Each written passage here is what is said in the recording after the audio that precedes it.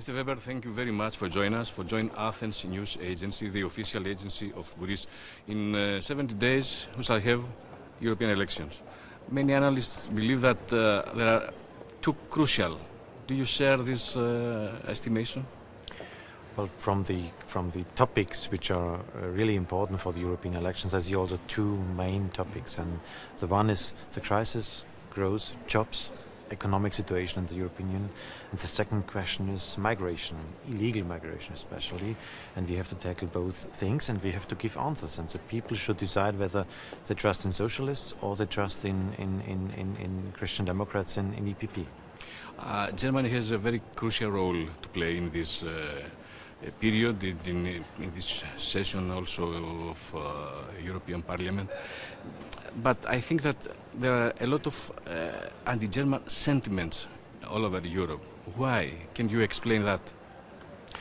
Well, perhaps you're surprised when I say to you that, first of all, I would say for the European elections, exactly. It's not a question of national responsibility, because socialists have in Germany a totally different approach, exactly. Like EPP in Germany.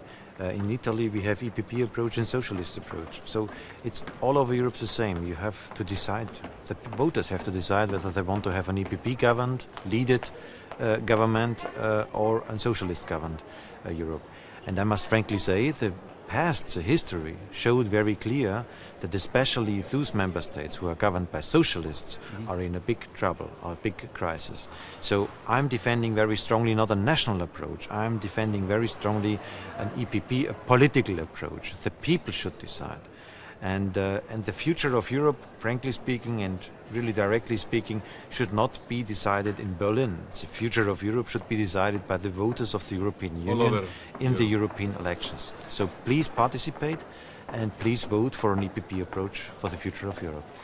Germany has to play a very important role. It's a locomotive of European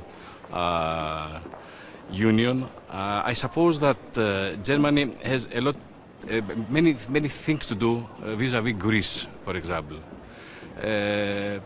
After 4 years of memorandums, etc., Germany will help again Greece to overcome their problems.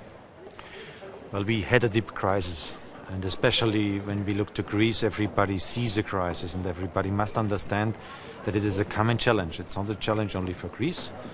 There is a big responsibility in Athens, everybody knows, and I think the current government is doing a great job. But there is also a European responsibility to solve now the outcome of the crisis, the results of this deep crisis. And therefore the next 5 years, the biggest challenge and the headline for all the EPP proposals is growth and jobs. We need growth and jobs for the European Union. And there is on the one hand the responsibility of the national head capitals to undertake all the steps to start growth, to take away burdens about bureaucracy and so on, and to let's start our economy. And on the other hand, we need the European solidarity, European help with funds, with money, with help for enterprises, with help for the society, for the enterprises to find new technologies, new ideas, and so on. This is a starting point for growth inside of the European Union, and Europe has to help Greece, others as well, Cyprus and others as well, but especially Greece. As you said, there are 30 million jobless people in Europe. That's for us the main problem.